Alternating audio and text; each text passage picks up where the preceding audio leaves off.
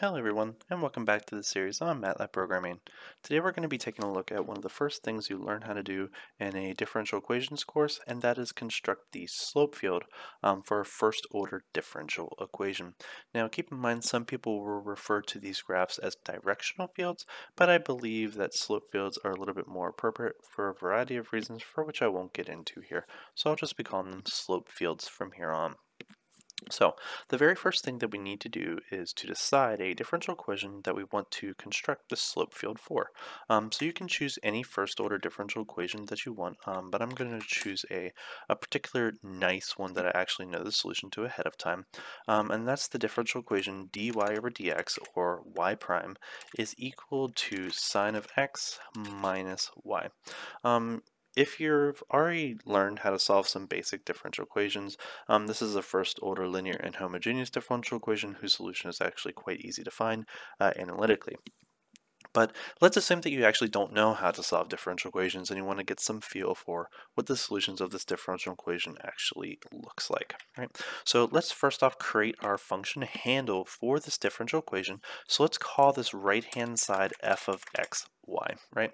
So f is going to be equal to a function of potentially both x and y. Some people will use t and x as your variable, but I'm just going to use x and y since it's usually a good starting point for coding. So my differential equation is going to be y prime is equal to sine of x minus y, but again, you could choose whatever differential equation makes you happy. The next thing that I want to do is decide the domain that I want to graph this on. And let's assume that the xy domain, let's do capital letters for both, is going to be equal to, and let's do a two-dimensional mesh grid for this. My x's is going to be minus 2 to 2 in horizontal spacing of 0.1, so that's minus 2 to 2 horizontal spacing. Delta x is equal to 0.1, and then I'm going to do the same for delta y and y. So minus 2 to 2 in spacing of 0.1, right? So that is going to be my y vector, and that's going to create a mesh grid for that. And then dy dx, or you could just write yp for y prime, is going to be equal to f of x, y. So it's going to plug in these points into this function, which is the slopes of our solutions y. Right? So it's going to give you a bunch of little segments or slopes at each of those points, and then we're going to create a plot for those slopes. So that gives us all of our derivative values at our points, and now we want to sort of sketch what those flow lines look like for particular solutions, as long as we have initial condition to sort of model from. So let's just open up a blank figure, let's call it figure 1, and the function that we're going to use to plot all these lines is the same function that we used back when we were doing, say, level curves for three-dimensional surfaces or contour plots in multivariable calculus, for example. So we're going to be using the quiver function, so it's going to be three variables, x, y, and then our z. So this correspondence, this next value, in particular 1's size of yp, it's just going to give you a bunch of 1 values for which the derivative values are going to be plotted on top of. If you don't want to get into the technicalities here, you can just run this code and it will do exactly what you want. And in order to make this box usually scalable in terms of the right aspect ratio, axis tight is usually a good choice for plotting these slope fields. So once we do that, then we're going to plot some particular solutions, but in case you just want to see what happens here, we can just give this a run, and this is actually what it will produce to us. So this is going to be the slope field for this particular equation. So notice that we have some solutions going downwards and then coming up, and then we have some values that sort of go up and then slowly go up, and then we have some values that sort of, they go up a little bit, slant downwards, and then they go back up again, and these values sort of just go up. So that's what those little arrows are sort of telling you in terms of the flow of those solutions. Right? So we can conjecture some particular solutions that actually have these particular geometric patterns.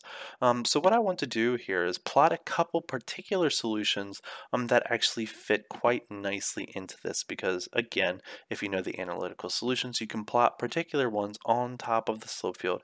And we also want to give this plot a nice little title just in case you want to save this for reports or whatnot.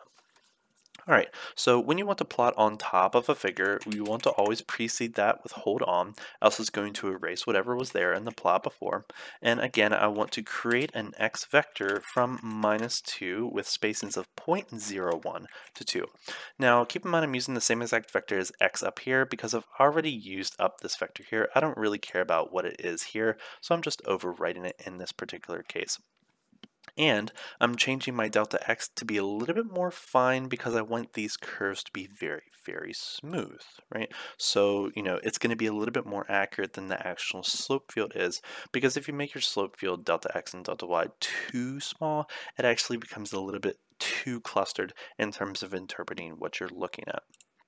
So the very first solution or particular solution that I want to plot is going to be plot x, and then one particular solution is going to be 0.3 times e to the minus x, and make sure you use the capital X if you're using the same coding as me, and then sine of x divided by 2 minus cosine of x divided by 2, and let's plot the solution in black points.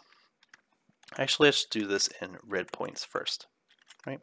So this is going to give us one particular solution. So if we just give this a run, that's going to give us our slope field with a particular solution shown here in red. And notice that it fits these curves very, very nicely. So that's one particular solution.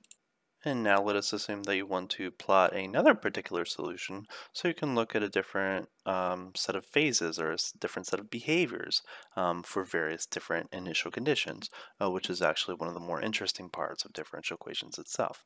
So if you know the analytical solution for this differential equation sin x minus y, you'll be able to show that the analytical solution is going to be equal to c times e to the minus x plus sine x over 2 minus cosine x over 2, where that c is dependent on whatever initial condition you give. So different initial conditions is going to give you different values of C's, right?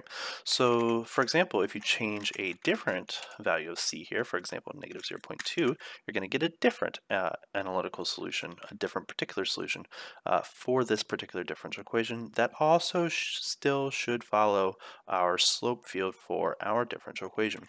So again, it's going to be e to the minus x plus sine of x over 2 minus cosine x over 2, and let's do this in a different color, say black points. So once I give that a run, then I'm going to have two different particular solutions sketched on top of my slope field, and both of them appear to fit quite nicely, but notice that they have very different behaviors based on that initial condition change, right? So obviously if we have an initial condition down here, we have this sort of linear curve, and if we have an initial condition above, say about 1 or 0, then we dip down negative, and then we start to increase very gradually. But notice, regardless of the initial condition, we all end up at about the same exact point, which is actually pretty interesting, which in differential equations you get into the analytical viewpoints of what is actually going on there. So the last thing I want to do here is just place a title into this. So nice little title just to make it nice for some project PowerPoints or something. So this is going to be the slope field for, and then I'm going to do some latex coding just to make these equations really, really nice. So open double dollar sign is like open parentheses for fancy equations. Backslash frac is going to create vertical fractions. dy embrace is the top, dx on the bottom of that fraction, and that's going to be equal to backslash sign, so we don't have any weird text looking things for sine x. And then we're going to have minus y, close double dollar sign, since we're done with those fancy equations. And then we just need to tell MATLAB what interpreter or how to interpret this expression, and tell it to interpret this as latex code, and it will do just that. So when we give this a run, this is going to give us our two particular solutions, just like we already grabbed, and it's also going to give us our beautiful little title, slope field for y prime is equal to sine x minus y, and two particular solutions on this graph. So that is how you create slope fields for first order differential equations in MATLAB. I hope you enjoyed, and I'll see you in the next video. Take care.